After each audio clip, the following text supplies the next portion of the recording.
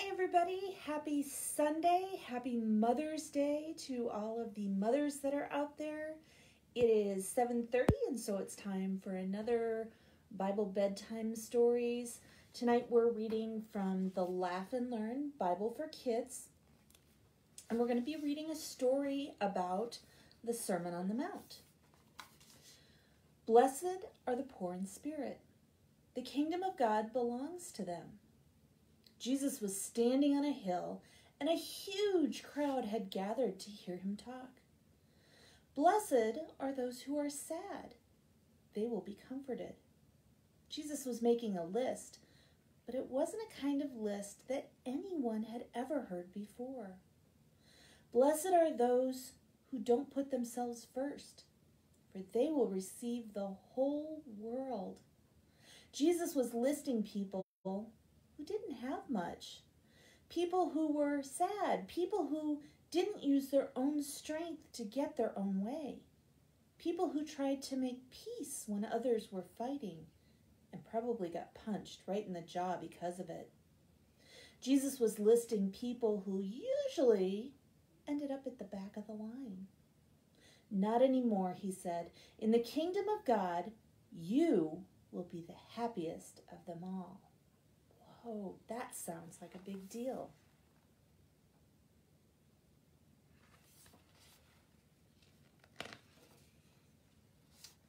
Jesus was talking about God's kingdom, where God is in control, and it sounded like an upside-down world.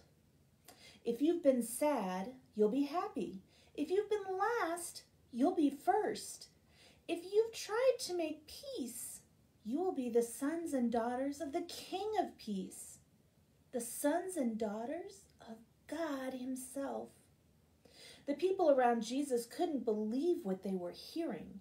The least important people in the kingdom of earth will be the most important people in the kingdom of God. Remember how the angels brought the message of Jesus' birth, not to the kings and the rich people, but to shepherds. Remember how Jesus was born not in a palace, but in a stable. Yep, God's kingdom is totally different from the kingdoms of this earth. But Jesus wasn't finished. The law of Moses says not to kill people, he said.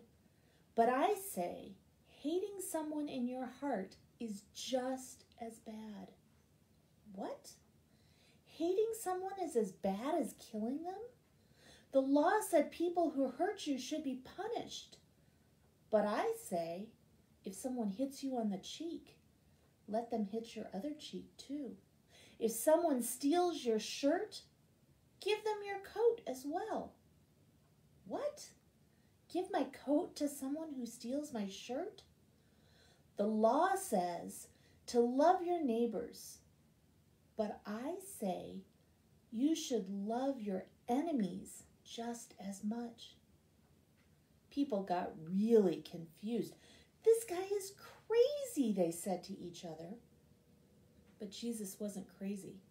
Jesus was teaching them about a whole new way to live, a forever kind of life lived with God. You see, the old rules of Moses could only change what you did on the outside. They couldn't change the inside.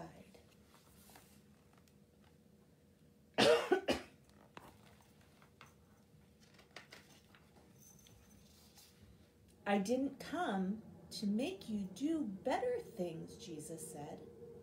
I came to make you different people. I came to make you the kind of person that I am.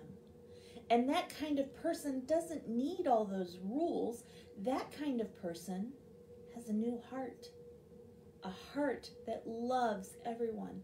A heart that gives to everyone.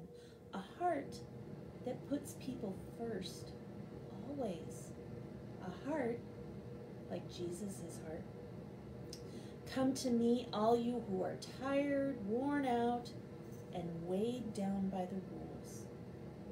I'm not here to make you follow the rules. I'm here to make you a new person.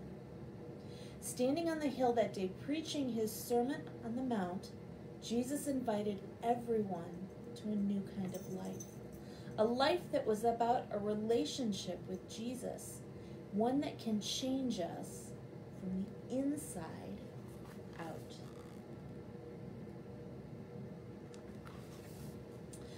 I want you to think about that for a second.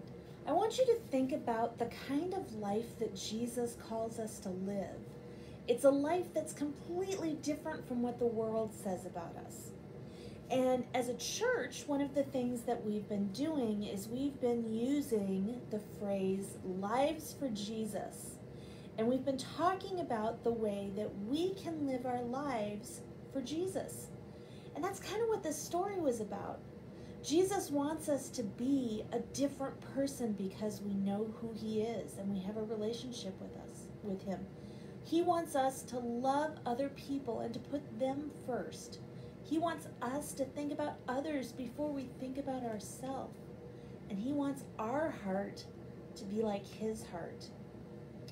I don't know if you had a chance to write a note or draw a picture for a teacher or for somebody who's had an impact on your life. But if you haven't, take some time to do that this week. We're also going to be at the end of the week issuing a new challenge. So make sure you listen to another way that you can live your lives for Jesus.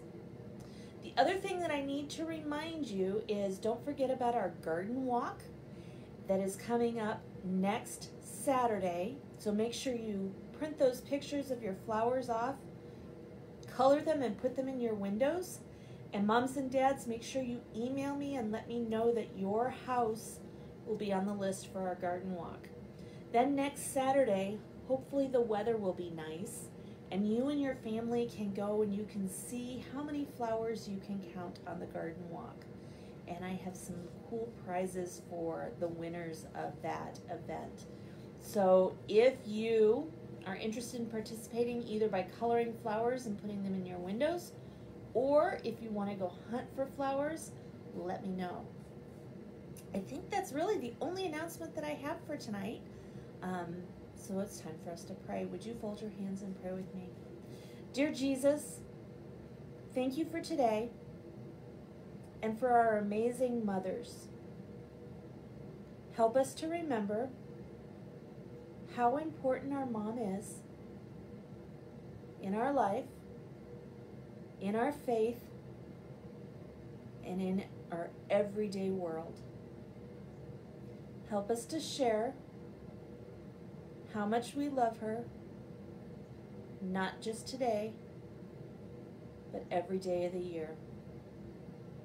Jesus, we love you, and in your name we pray. Amen. Again, happy Mother's Day, moms.